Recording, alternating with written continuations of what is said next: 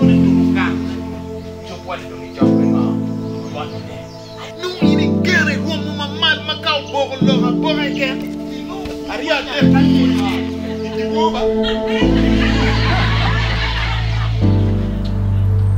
remember very well in 1986, I was just 5 years of age. I didn't care about the war that broke into this country. I was just a happy man who valued my parents are there, they will sort out all the issues which is happening. So even as the bombs were flying everywhere, as the rebels were coming, they had already overtaken the parts of Kampala and other places. They were now approaching Gulu, and actually they overtook the government and formed a new government from military forces. And I remember that they born a twin with my twin sister. We ran from our homes and went to the woods, deep in the forest there, hiding there. For us, we thought it was hide and seek play. So one of our cousins would go and hide himself under specific trees and leaves to protect himself. For us, we would sneak from the parents, go searching for this man. And when we come behind him, we tap him to make him scared. We thought it was a game. So that was the beginning of war. Now, when this new rebels group took over power and became like a new government, a rebel group was formed to fight this new government. And this was now the beginning of a serious conflict that never ended. And that is the strongest memory that I have in my childhood, the beginning of war in northern Uganda. And when this new government came, northern Uganda was seen as a stronghold. And they worked so hard to crush the stronghold. So anybody who formed a rebel group to fight this new government was seen as a good person who is going to help us fight this new government that did a lot of atrocities in order to fight the new government.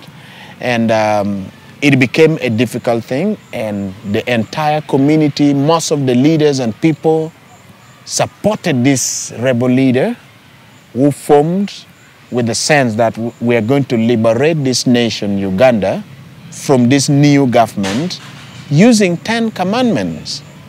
So they consider themselves as a holy people, a rebel group that is holy using 10 commandments. So the support was so big on them, and immediately when they started their work, they came with a very wrong belief that they can change stones into bombs. And people believe that. And they said they can even give you what they call a bulletproof from the government bullets. And they claimed if you smear yourself with butter, which is from shea oil or shea butter, if you smear yourself, it is going to protect you. Bullets wouldn't catch you. And people believed it. Little did we know that this man was led by the spirit, which was evil. And he tagged himself, labeled himself, and called his group and his movement as Lord Resistance Army.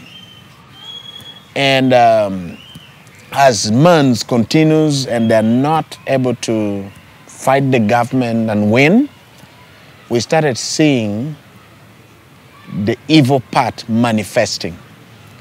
They started abducting young children who are 9 years to 12 were their best age. When they abduct you, they force you to first kill somebody in order to indoctrinate your mind to do whatever they want to do. And they force you to kill your own mother, they force you to kill your father, to kill a sibling. And this child who has already killed a mother, he goes to the bush, as a rebel leader, a rebel child, he can kill anybody. And that became a problem. We started seeing them mutilating the lips of people, cutting the ears of the people. And people are saying, this is not what we thought. And from that moment, terror in the entire world of our country. The unfortunate thing was that we saw the international organizations or international bodies never came for our rescue. And to this day, I have a very big concern that if there is nothing that affects international bodies, they don't care about whatever is happening anywhere. We suffered for over 20 years. And I asked myself, where were the international bodies? It came to a point that we were forced to leave our own homes and put in camps. In your own village, you can't even reach it. We stayed in internally displacement camps. We lost our culture. We lost value of education. We lost ability to work. We are known as the toughest hard culture in terms of work, but we lost it all. All what we want from people is handouts, and that became a difficult thing I saw. So the rebels kept on coming, abducting children, killing people, burning people in houses. They just get people, push them in the house, lock the door, and set the house ablaze. And you hear how people are crying and the pain, and that became a difficult thing. And I saw what they call mental health disorders in the entire people of northern Uganda. It was a painful memory. I remember very well when the beginning was like a game, and I didn't fear about any guns, any atrocities that were coming because of the work of the rebels, because I looked into my parents. If they're there, all is well. They're going to sort out all the problems which is happening. But I remember very well one day, it was in the morning when the family members were all together, and my older sister left the house to go to a trading center where there is a shop where they can buy some household needs and take it back home. When she reached the center, the trading center, found out that the rebels had already surrounded the entire village. We were in our home, we didn't know anything. And at that very moment, she ran and said, "Let us run." So the entire family started running. We wanted to enter in one of the Catholic hospitals and then hide in there because they would always lock the gate. We were late. We just bumped into the rebels. The entire family were abducted around 10 a.m. in the morning. Born a twin, I had my twin sister who was asthmatic when she was young. And the entire family were abducted. We walked with these rebels. And at that time, they don't kill people using bullets. They use machetes to kill people. And they were holding machetes in their hands, and we thought that was going to be the end of our lives. And we started walking with hundreds of other abductees. We walked with them from 10 a.m., 11, 12 noon, we are walking, heading farthest away from town to the trading center, deep into the village. At 1, we are still walking. 2, we are still walking. 3, we are walking. 4, we are walking. 5, since morning, we have not eaten anything. Little did we know that the government troops were following these rebels from behind. This memory struck us down when we heard bullets. The shooting was like rain power, like a downpour that is beyond just hearing a drop of water. Bullets was raining everywhere. Everybody scattered to run for their lives. We have gone so far from anywhere we know. We're young people that didn't know anything. My mother, who was holding our hands, walking with us, they're running, everybody scattered. I found myself jump into the hand of my twin sister, I think I was around 7 years of age. At that moment, when I jumped into her hands, we started running, the two of us.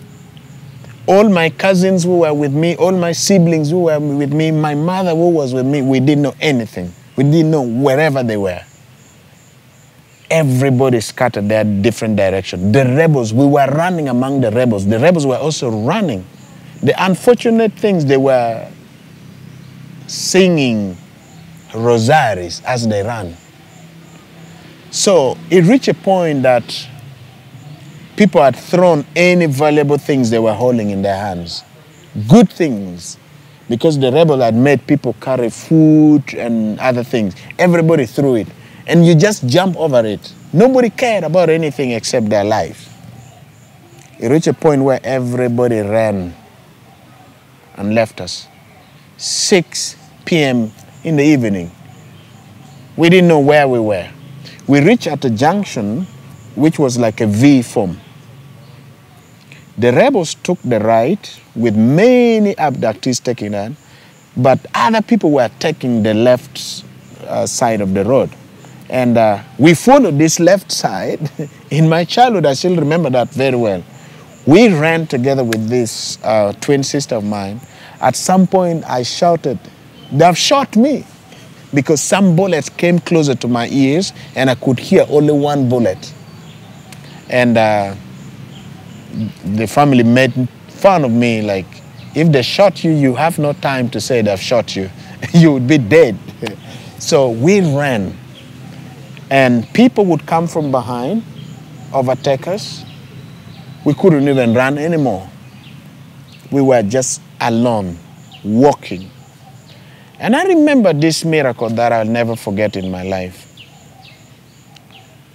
We saw a woman, an old woman, who was coming from a distance. She was carrying a basket on her head. We even talked to ourselves, what is wrong with that woman? She's carrying a basket on her head and she can't throw it. When everybody has thrown more valuable things, we stepped over it and ran. That was our miracle. When this woman came closer, it was our grandmother, a mother to my dad. I'm telling you, I've never seen this miracle anywhere. She came and grabbed us and said, oh my own flesh, oh my own blood, with a strong utterance and saying, this is a miracle. If that woman never showed up there, to this day, I know where we ran and where our grandmother stays. Wherever she came from, whatever she was doing there, is unnatural. It is godly, very divine. She grabbed us. We walked with her all night. I remember the moonlight was very bright. We walked in the night until we reached now our village where we were born, because this had happened in another location where we had ran away from our own village to seek refuge in another place which was not far from town. So when she took us home, we had the opportunity to stay with grandmother for about 1.5 weeks. And I'm sure she sent message to mommy and daddy and other people, don't look for children, they're with me. And that was the reality that I saw. It is no longer hide and seek. It is life and death. That changed my thinking.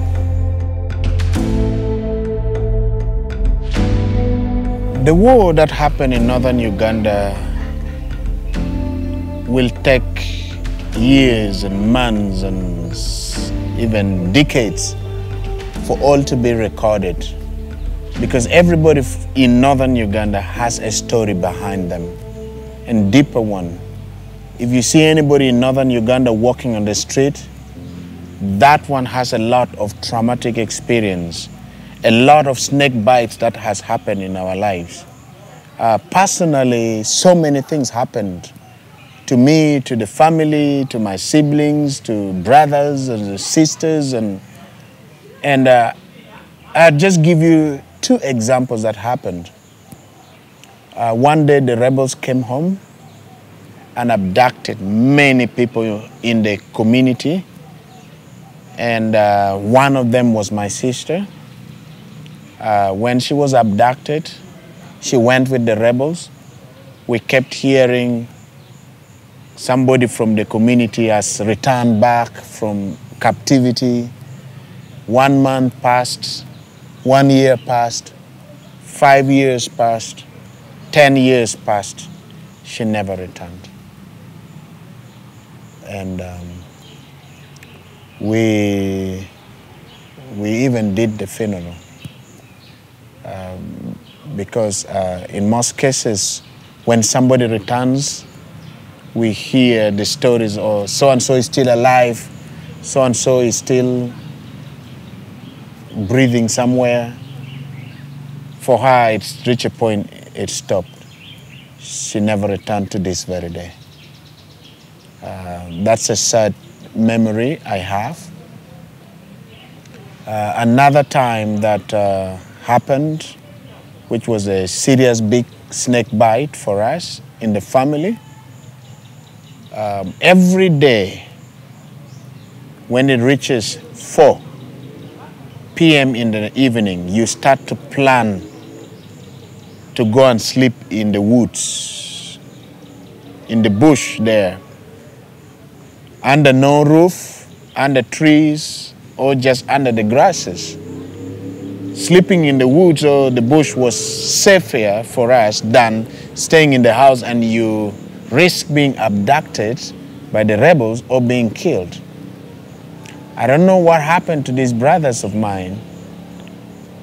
This time they did not go to sleep in the bush. It has never ever happened. You always have to sleep in the bush.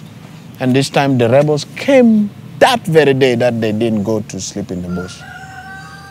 They entered the house. They actually kicked the door. They kicked once. Very strong, energetic young people would just kick the door, and the door opens, and my younger brother, who was 14 years of age, was right there. They grabbed him, shot him on the shoulder here, pulled him out. He wasn't dead. Put him in the compound, and they got a log of wood, and they started smashing his head. My other brother, there were 3 in the house. One is already dying here. One jumped out running because of the death of the brother. He was shot. He fell on his knee and died like he was praying. And then one remained. And the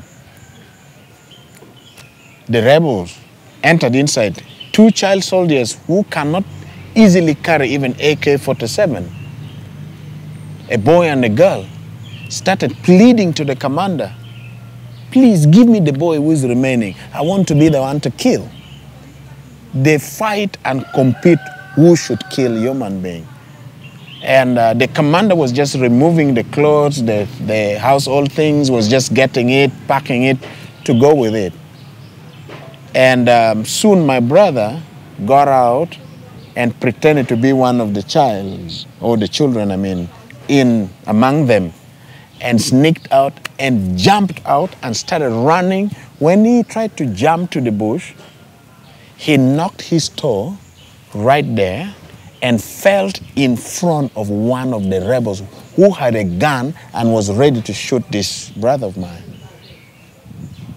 But my brother just fell in front of him. So his thinking was, I want to reach a point where I hear the sound, because it was dark in the night. I hear somebody running that way and just fire bullets, stray bullets there. One will catch him. My brother was just in front of him. So he thought, because he remained silent there, so the rebel thought, oh, maybe he had ran and walked away. He survived. 3 years later, he ran mental. And people in the family was just thought traditional spiritual things, and they're thinking of something else. And I remember calling a phone of my dad and quarreling like with no respect. I was so disappointed and so hurt with beliefs and traditions and culture that they think some spirit is going to help us, and it never helped us. If the spirit that we treasure as tradition could help, why didn't they keep our family member? Why did they keep So I was very disrespectful on the phone with my dad, and culturally, you are supposed to be seen, not heard.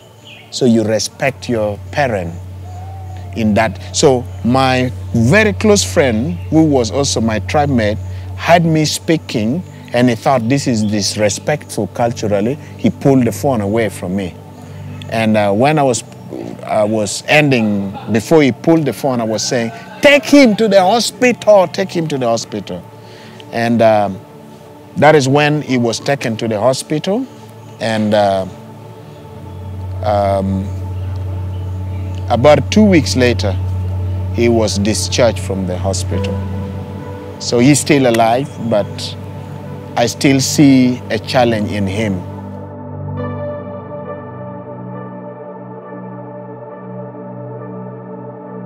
The war in northern Uganda was a big strike in everybody.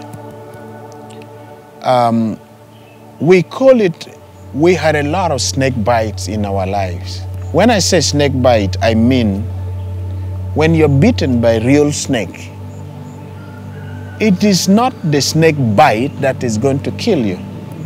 It is the poison that enters you that will kill you. In real life situation, when you're bitten by a snake, people rush to kill the snake. After killing the snake, what next? The poison that is going to kill you is still in you. And you will struggle in a big way. So we definitely tell people, and I believe in it, I've seen it, it is not the bite that will kill you. It is the poison. So it is an analogy, which means an experience that ever happened to you, whether you kill somebody or you are forced to kill somebody, or memories that happen in your life, is the one that is going to turn into poison, and is the one that is going to be traumatic, that will kill you. The act of the killing does not kill you. The act of witnessing by seeing whatever happened to you or to somebody else, seeing and witnessing, is traumatic. Memories related to what you saw is the one that is going to kill you. We call it snake bite analogy. Deal with the memories that ever happened to you before that memories turn to become poisonous, and it will kill you. When we experienced the war, personally as a family, this was a deep snake bite for me. How did I consider it a snake bite? The question that came into me at that moment is, why my family? Why my sister? That was a big question. And at that moment, I was having a conflict between the spirit of tradition that we believe in and God that we believe there was and there is a creator. We just have it in our mind that there is a creator, but there is also a spirit. Why didn't they help us? That began to disturb me. And when it came to my brothers who were killed, we learned later that it was one of our uncles who brought the rebels. And as I talk even now to this very day, it has created a very big gap, hatred of some of my family members towards the other family. And that became a deep poison within me. Looking forward to the answer was a big question for me. How can I sort out the big question that why my family, I had even resentment over the government. Why are they not helping enough? They have all the resources. Why are they not stopping these people? Because these children, when they're abducted and they're trained, some of them who escape, they said their training is on bullets. They train you, run and survive bullets there. They shoot you live. That was their training. So they don't fear anything. And when they're attacking the government troops, they come shouting with ululations, with noises, and it was very scary. Yet, we are killing our own people. That became a too much question for me. And these children, when they come back, they, whether through escaping or through rescue by the government troops, because these are minors, children wouldn't know anything, you know. They find themselves doing what they're doing because it has already been manipulated in their mind. That became a big concern for me. I felt hurt, angry over God. I felt angry over the government. I felt angry, why us? I never had any solution. So I remained with the poison for the rest of my life because there was no solution. I didn't know anything I could do. It was just for me. It was just in there. Until a time came that I went to the university, did economics in the university. I did economics. It was helpful to go and help in the government offices, and that was my first job. I was not happy. But remember, when I went to the university, I'd already received Jesus Christ as my Lord and personal Savior, but so many things were not answered in my life. Because even at the university, when I returned back for holidays, I'm still living in the same struggle. From 1986 and 2004 is when I finished my university. War was still in northern Uganda. In one of the primary schools, what did they do in the primary school? They got the head teacher or the principal and brought him, and children came time for school in the morning. They thought, it is time for school. When the children were ready, that's when they showed up and surrounded the entire school. After surrounding the entire school, children were there, captured, they can't go anywhere. They cut the head teachers in their presence into the pieces. So there were so many questions, even when we were believers. We still wondered why God allows such big things happen in the lives of people. Where is God when things like that happen? If He is divine and all-powerful, why can't He just stop the things? We didn't have any answers to those. So our resentment remained in God until when 2006 came, when my people are still living in IDP camps. My life and my path crossed with a clinical psychologist from Australia. We sat together. He shared with us what he wanted to do. And I told him, if you want these things to happen, let us make it culturally sensitive. Because certain things does not work according to certain cultures. We designed and developed this program together. I tell you, this was amazing. It became a very successful 2 years research with a control group, and it became very successful. When the training was happening, that was the time I started receiving my personal healing. Answers like, where was God when these things were happening? If He's all-powerful, why didn't He do something? I started hearing the answers. I started hearing the first time what they call snake bite. And I started arguing before, understand that if It is the snake bites that kill, not the poison. If the snake didn't bite me, how would the poison enter? I said, no. There are many snakes who bite, but doesn't inject the poison. And there are other snakes which are non-poisonous, but they bite. So it's definitely not the bite that kills, it's the poison. And I started seeing the anger, the unforgiveness, the pain towards group of people, towards certain family, towards God. The answer started unfolding, and I saw the reality has come. So definitely I began to see healing begins in my life. And that was the beginning of trauma healing in my life.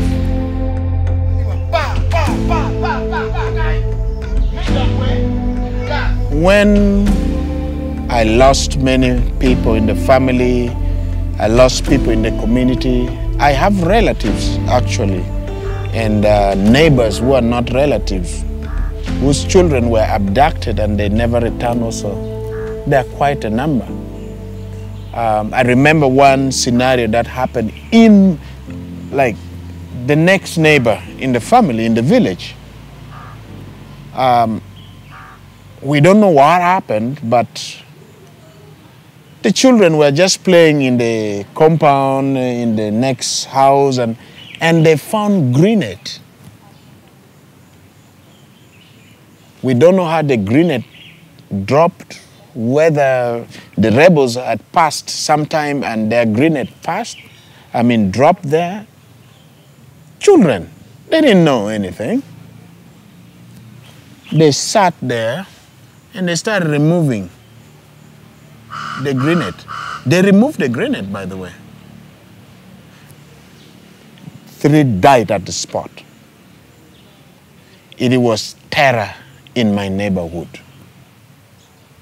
It was a difficult thing. And knowing God and forgiveness, we didn't understand the definition.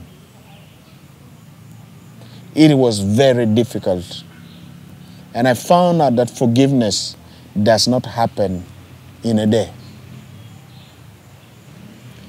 When I learned the meaning of forgiveness, there are 2 definitions there are many definitions, but 2, that is my top. One says forgiveness is a gift that you give to somebody who doesn't deserve. That is one of my best. Number 2, forgiveness is a conscious daily choice that you give to someone. Forgiveness of yesterday does not keep me today. Consciously, I have to let go the hurt every day. A conscious choice daily to let go any hurt in your life. I began to see that, yes, I had forgiven, I had spoken it, but it was my lips. And one of the things that we realize, forgiveness doesn't mean you become a friend of somebody. We were lied to that, why don't you shake the hand of somebody? Oh, go and hug, go and visit the person, go and tell the person. That's not true. That's more of reconciliation, not forgiveness. Forgiveness, you don't have to know the person or meet the person or be a friend to that person. And when I got to know that, that was the beginning of daily healing. Conscious daily choice to let go the heart also became a conscious healing within me that I began to see life in another level. So it didn't happen in a day. To this day, sometime when I think of what happened, I may have memories that are very emotional, that I may still shed tears, but that didn't or wouldn't mean I've not let go of the past. I've moved on, but it's sad that I don't have the brothers. It's sad that I don't have my sister. I don't know if she she died in the crossfire, or who buried the body, you know. Yeah. Is it the vultures? Is it the animal that ate the flesh? I don't know. So when you think and process a lot of those things, it is difficult. It is very difficult. And I remember very well that this is very special to me. This statement is very special to me. I was so hurt that I told God, if I come to heaven, I have a lot of questions for you. A lot. And I kept saying it every time.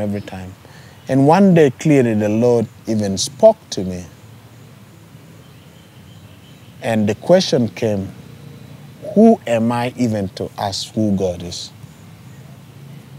And I repented from that day. I'm sorry. I am just somebody that He chose to have a relationship with, not because of any importance. And I have no question to God when I go to heaven. He knows what He's doing. He sees what is happening. Evil is not from Him, but He has given me the choice. And I don't call it a mistake, but the fact that God gave free will and choice to man it's something that if I was not a believer and a Christian, I would say that was a wrong choice, Lord. Because it's one of the most difficult things for man to choose what is necessary, inviting God to be part of the things. And I think I would tell the world, we blame the Creator, we blame God, we blame what? God is there every day. He's just waiting on us. We are the ones who are delaying our choice to be healed, to forgive and let go the heart. It is not based on God. It's based on our choice. If I have a torch, it is me to use the torch well at night to go to the direction I want. Nobody's going to come and point for me the direction. You imagine if you're walking with a torch and you're going this direction with guys behind you. You don't walk like showing the light back to them and say, hey guys, come well, come well. Where are you going? It is you to make a choice, move in your direction well. The rest will follow your path. If somebody doesn't follow closely, it's their problem. So many times in this context, I realize that it is not about God, it's about us. And that has brought a deep, deep, deep healing to me. I have to make the right choice to live according to His will and desire. Then the rest is well for me.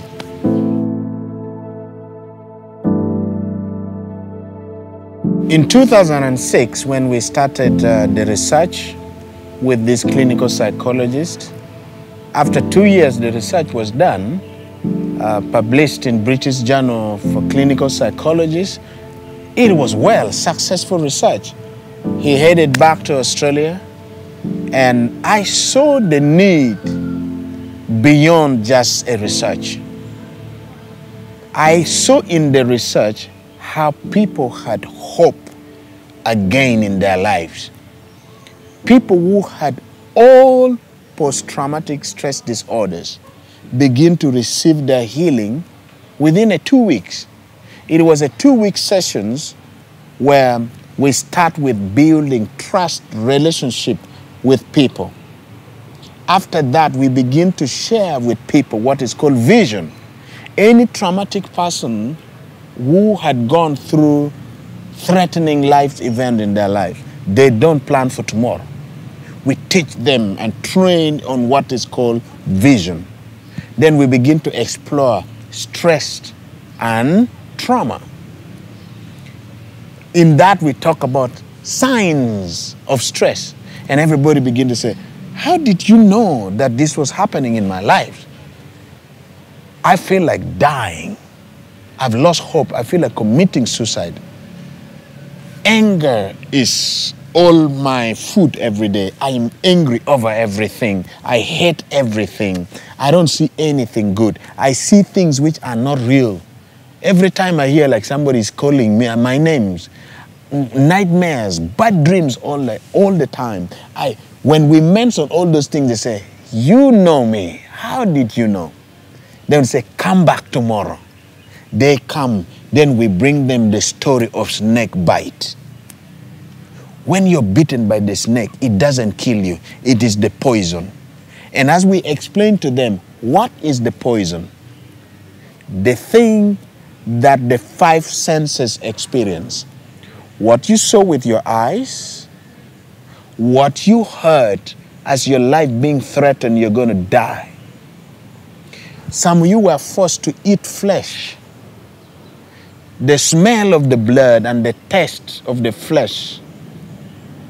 And then you slept on dead bodies for days in order to survive. Many of the people in northern Uganda slept with dead body so that when anything happened, they say, oh, these are all dead bodies. And many survived through that. So from touch, smell, tastes, hearing, and sight, then the sixth one we talk to people is what they call belief system. I'm going to die. I will not survive. Whatever you believe in becomes a problem. Then we begin to teach them, number one, when you're real bitten by a snake, calm yourself down. If not, the poison will run crazy into your heart and it will spread all over your body. In the same way, if things happen to you, calm yourself down before you do anything. If you act faster, it's a mistake. Many times you will find that I would have done better. Then we begin to teach them how to calm themselves in a real sense of a situation in life. Then how do you get rid of the poison in your life? And then don't allow the snake to bite you for the second time. That analogy means certain things, maybe living in that very community, the rebels are, every time they come, they abduct you. They abduct you. Change your location. Maybe go to some relative somewhere else. Or change so that you're not abducted again, which means you're not bitten by a snake again. I saw that. Now we get into a very powerful analogy, knowing the voice of truth. All those becomes a big tool in restoring the lives of people. Then we get into what we call forgiveness and reconciliation. Or that is one of the amazing things that actually it's one of the best part of our program. He was done, gone. And I said, I saw this thing for 2 years and it's gone. I started crying to God. God, I saw the life of my people before the counseling program. And these people are going, this doesn't work. And as I continued to pray, the Lord gave me a vision and said, as the eagle reaches to an old age, that the wings cannot flap to the highest places, the beaks cannot pick well, and the claws cannot hold. An eagle goes to the highest place, pluck all the feathers, breaks the beaks, and also break the claws, and hides itself in the rocks to die. For days, new claws will begin to come, new beaks would come, and feathers would come. An eagle will live again and fly to high places. That is why when you look at what God gave us, God said, start a ministry for the people of northern Uganda, which will mean my people live again. And we came up with that vision, myself and my wife, and we started an organization called I Live Again Uganda, because I was like a dead man. Actually, I would consider the people of northern Uganda used to live like walking dead or the living dead. But through the trauma counseling and discipleship, people begin to realize there is new life. and people started having new hope. And if you look at our logo, it is a mountain with an eagle. So the eagle is my people, by the way, flying again, having new hope again, having new identity when they have received their healing. And that is when in 2008, on the 25th of March, we started I Live Again organization. That is the beginning of it.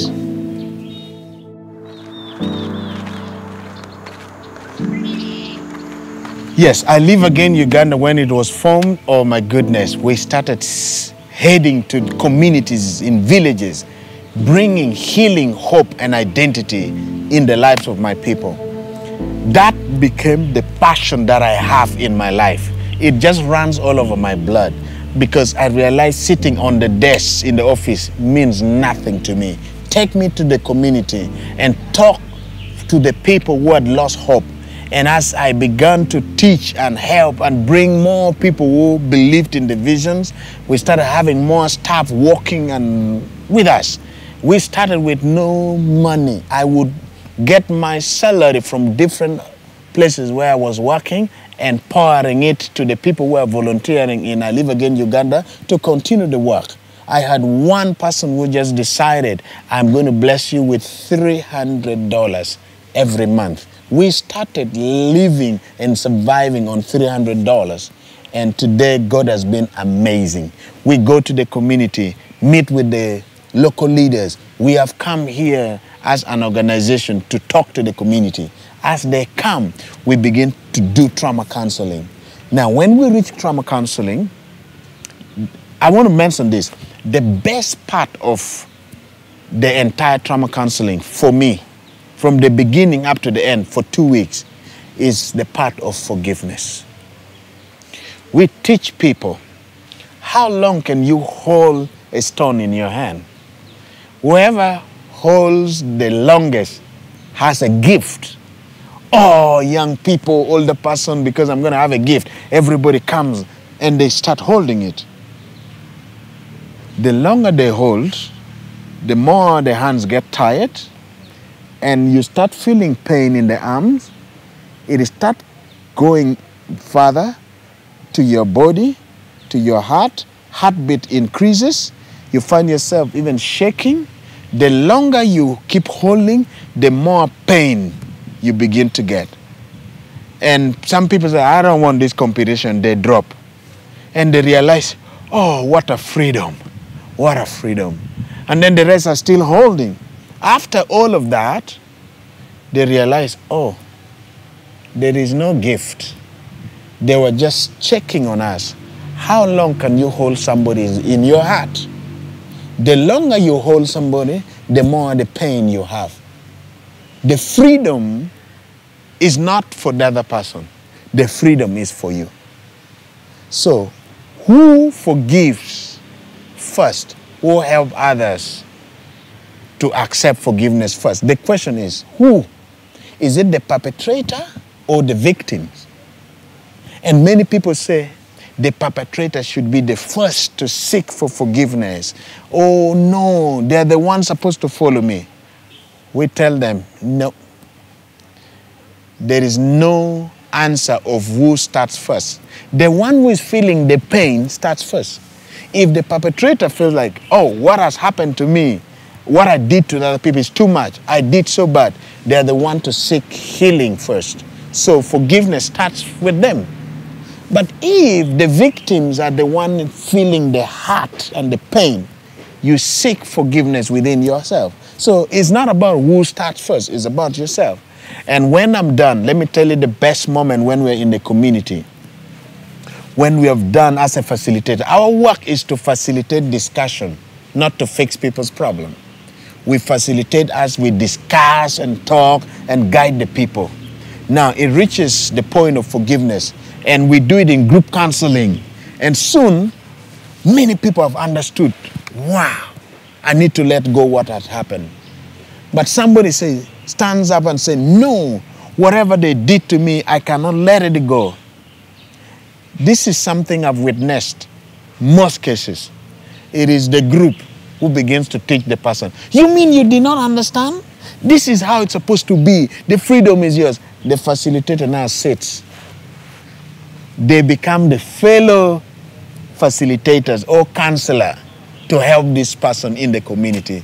And they will talk, this one will talk until the person gets the better understanding and say, okay, I'm ready to let go. Because we use what we call group counseling and similar age groups together.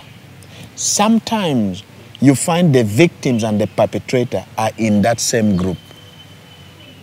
That is where you see reconciliation happens. One of the most events that happened was a brother who was forced to kill his own brother. Other siblings hated him for killing his brother and his mother because he killed mother and the brother. They force you to do that. And everybody in the family said, that boy must die. Should never return back home. When he returned back home, family members were waiting for opportunity to kill their own. Why did he kill his own brother and his own mother? He was forced to do that. And do you know what happened? In the forgiveness, when it was, there's so many explanations of how we do it in the group counseling. Everybody now started what? You did not hear the facilitator. They begin to teach him and everybody was talking over him.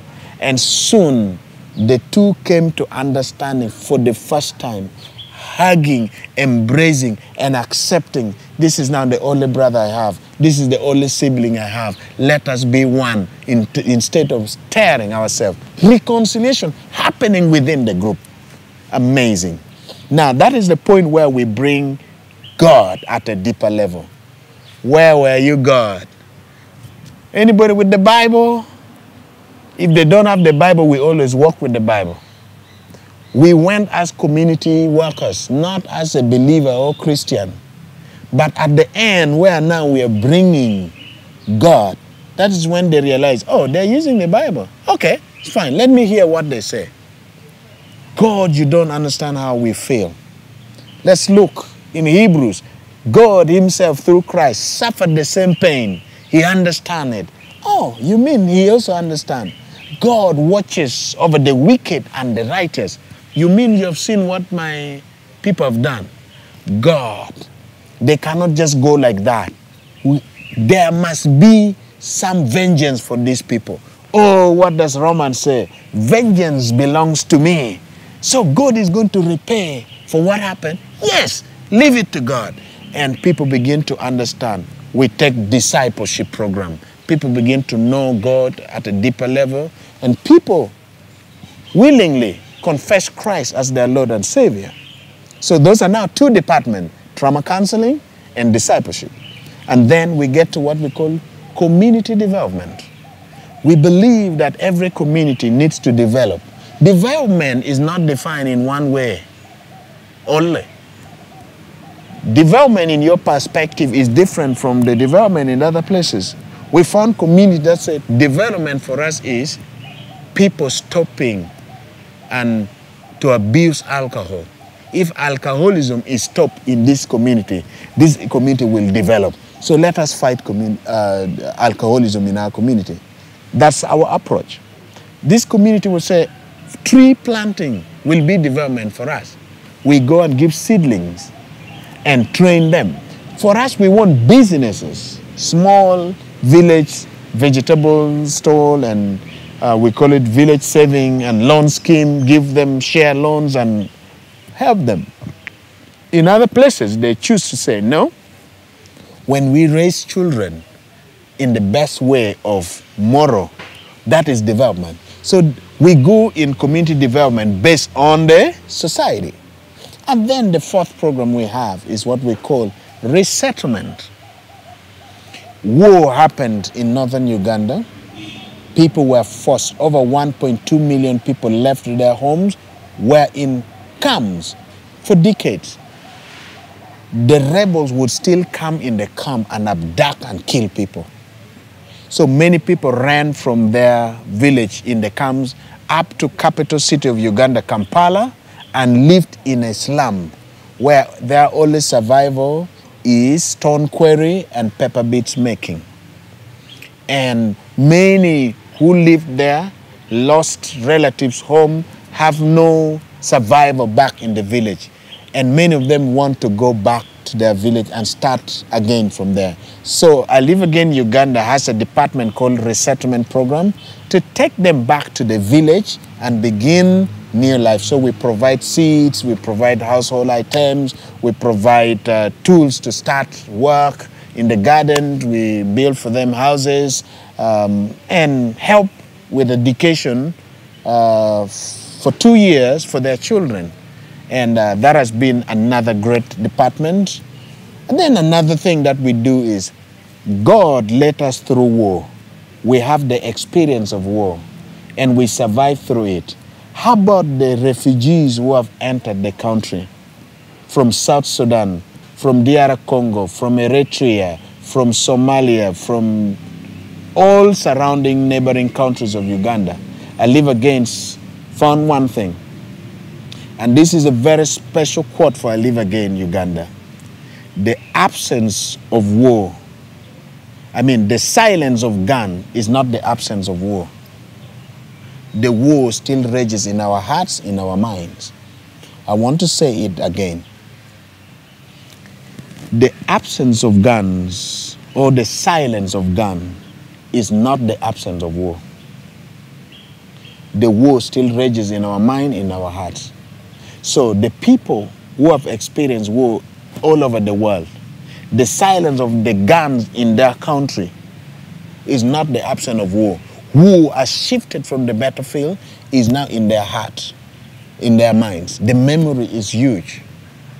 We said, God, you help us through. We need to help also the refugees.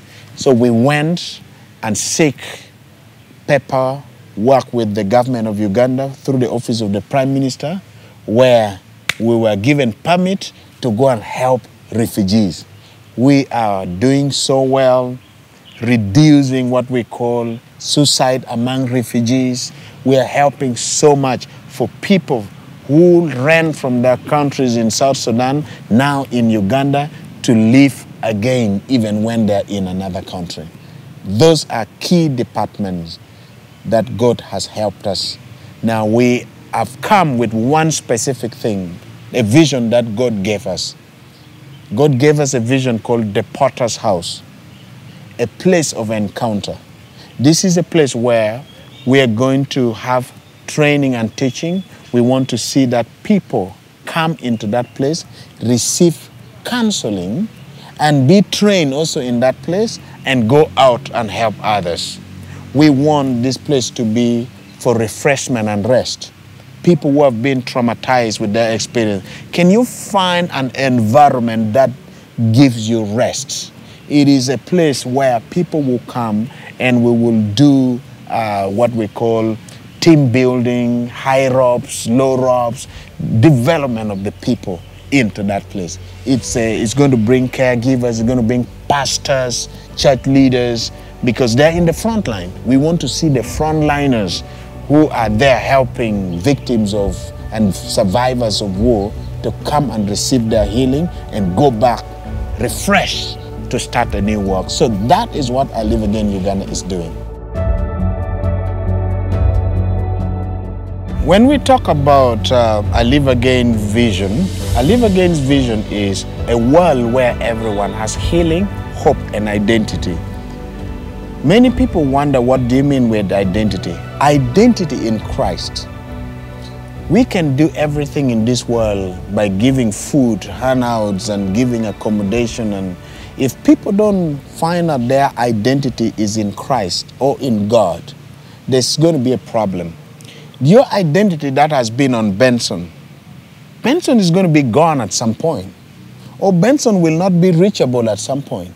But all the time, God is reachable. All the time, God is all present. So if you find your identity in God, all the time, Christ, I'm here. It is hurting right now. I want peace right now. I want healing.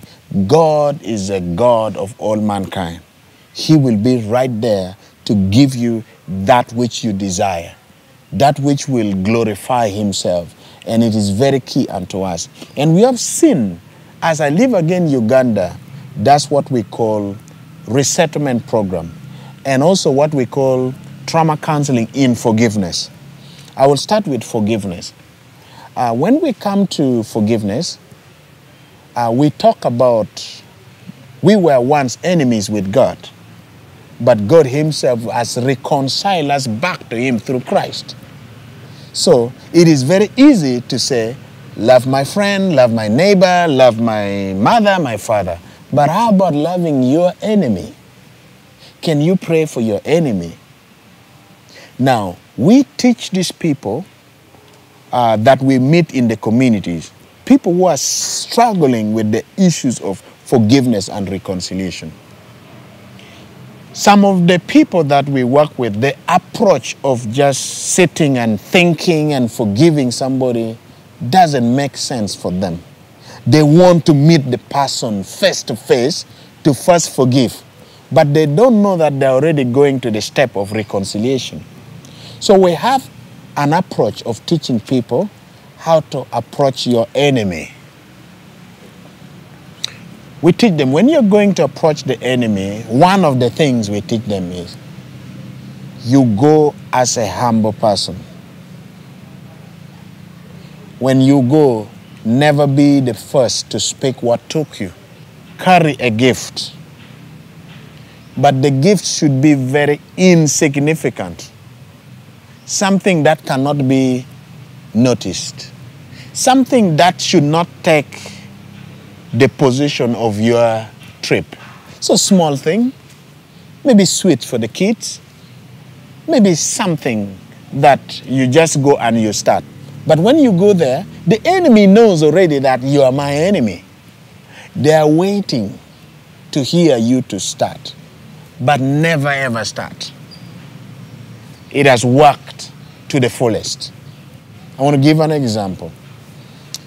A lady who had, and we tell them, it's your choice. It's not the choice of the facilitator or I live again to tell you go and visit. If you feel it is important, don't ever carry anything important. So I'll give you two examples. A lady who had an husband, her husband died from the hospital. She brought the body home, and the sisters to the husband, the late husband, refused for the body to enter the house. And like, what is wrong? This is our house, my house with my husband. Because the husband died with HIV/AIDS, they said, if you take the body of your husband inside, it's going to spread the virus to everybody in the family. You can't put the body inside. So what is wrong with you? Where has it ever been in the culture that a dead body, whether died of HIV/AIDS, wouldn't enter there? They shifted the problem from the dead body and put something deeper on this woman. Said, if dead bodies are very important to you, why don't you go and collect the bones of your brothers who died when the rebels abducted them, and their bones are rotting in the woods, in the jungle there? Why don't you go and collect the bodies? She stopped weeping for the dead husband and started crying for her two brothers who were abducted by the rebels, walked with them, and reached in nowhere, no man's land where there's nobody, and killed those two bodies, and their body remained there. And nobody even saw the body. And they're reminding her, go and collect the bodies. She cried. She made a vow, I'm going to bury my husband and collect all my properties and return back to my mother's house. Exactly that's what she did. She never even ate anything. Carried all her things, went. Lived all those years. Her children were already grown up. That is for the first time she's hearing the real teaching of forgiveness. I didn't know what was going in her mind. She later left, went and bought 1 kilogram of sugar and 2 bars of soap and boarded a taxi to go and visit one of the sisters of the late husband who insulted her. When she reached closer to home, from a distance, the children of their enemy saw from afar. They ran with excitement. The wife to our uncle, our delayed uncle, finally is coming. They grabbed her with excitement. The mother that enemy saw from a distance entered our house. Didn't come out. The children were very happy. They walked home. They came home. She just remained quiet because she learned, don't say I've come for reconciliation, whatever.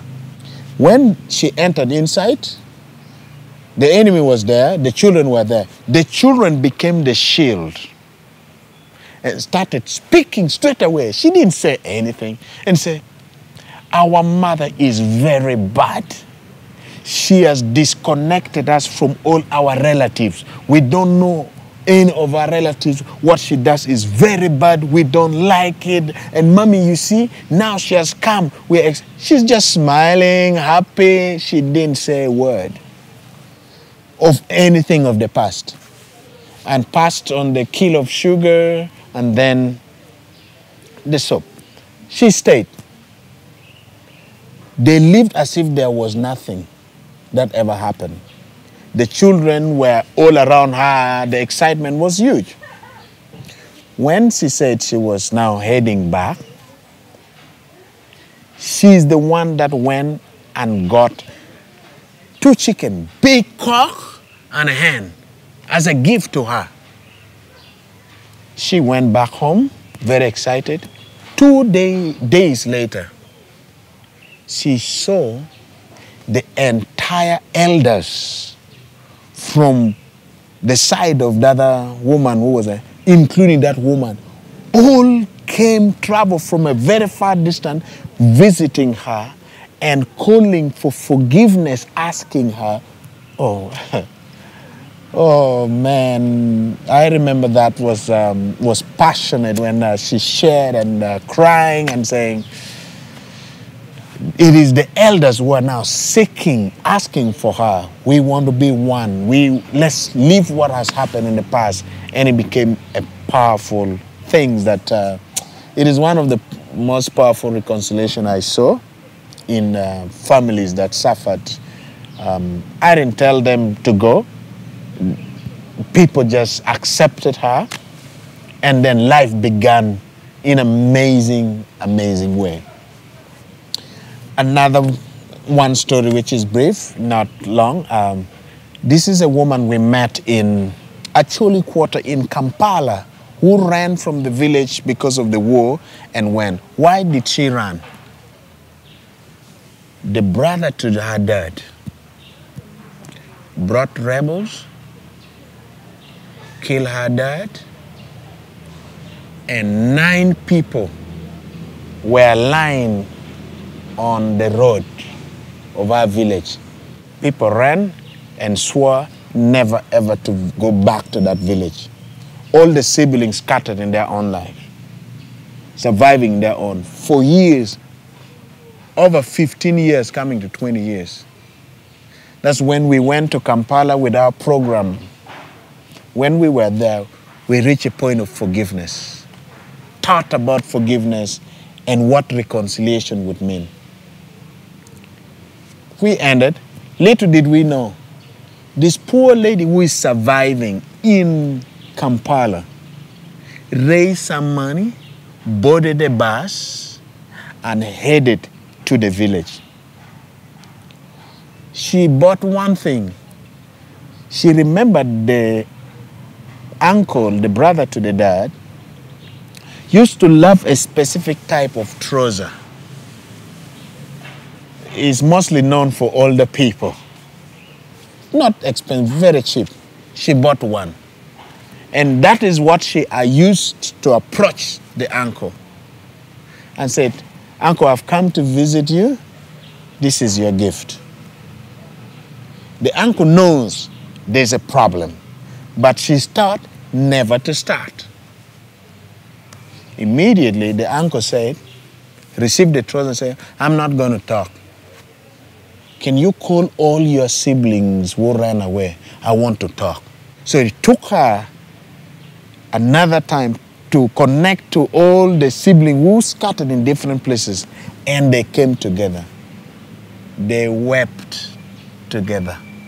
100 acres of land, piece of land, he passed to them. Come back home. She went back to Chilkwa and said, "I want to return back home." And one of our resettlement program officer processed everything back to home. She's happily resettled, and that man lives the next neighbor and living happily ever. One of the best reconciliation I saw. So it is a deep thing when it comes to understanding identity in Christ. Do you know what she did? She's a woman that doesn't know how to read the Bible, doesn't know how to write, but in our program, that's when she gave her life to Jesus. When she gave her life to Jesus, we give Bibles to everyone. You know how to read or not. When she begins to pray, the Lord will tell her, go to Isaiah 43. She doesn't know what it means. She carries her Bible, runs to one of the friends, say, "Help me read. I was praying and God said, read this." And it would be exact situation of her life. When she came back to the village, what did she do? She organized community, come and start a church. They even started a church. A woman who doesn't know how to read and write had influence and reconciliation, bringing Christ to the community and accepting church to be in her own land. That was a typical. So reconciliations, peace is a big thing for I Live Again Uganda.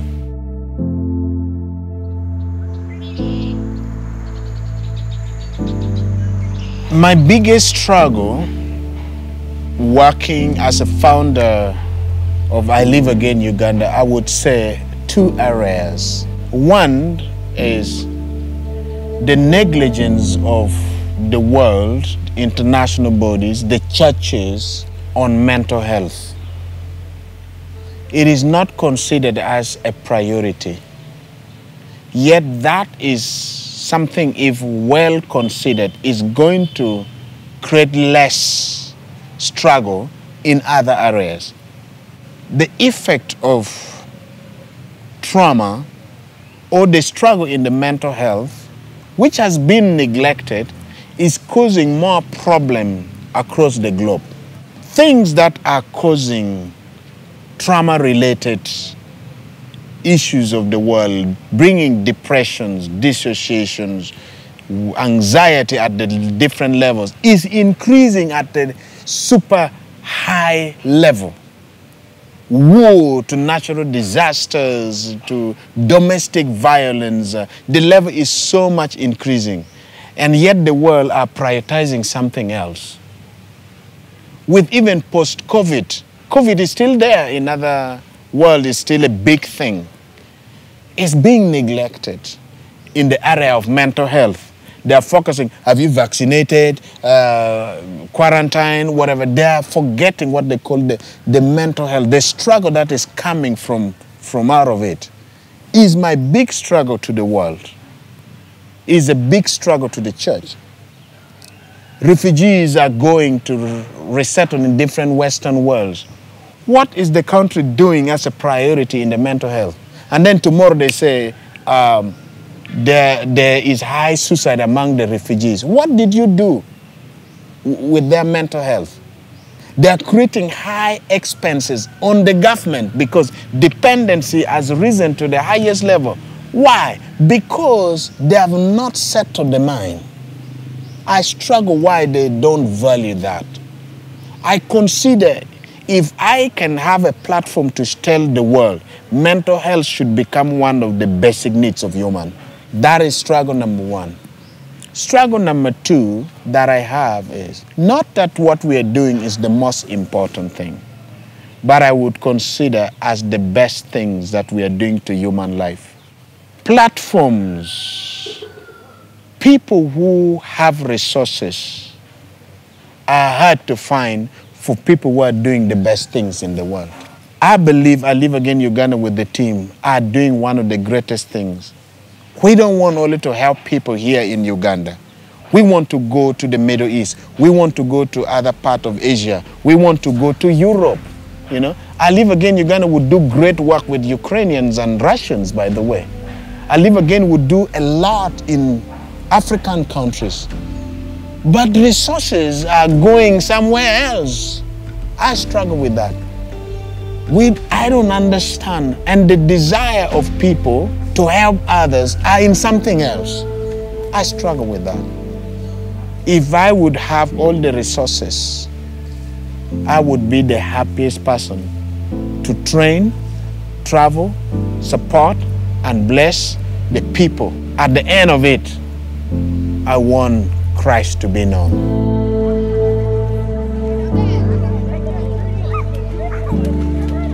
I would encourage others to pursue peace as the best way of life. The day you all think about yourself, everything me, know that life is the beginning of struggle with you. If you want to see life at its fullness, let others be number 1. When people are at peace, you will be at peace. When people are reconciled, reconciliation's effect will approach you. But many times people want to say, my area, my court, my boundary, life has gone beyond me. We call it a global village. The world is full of networking.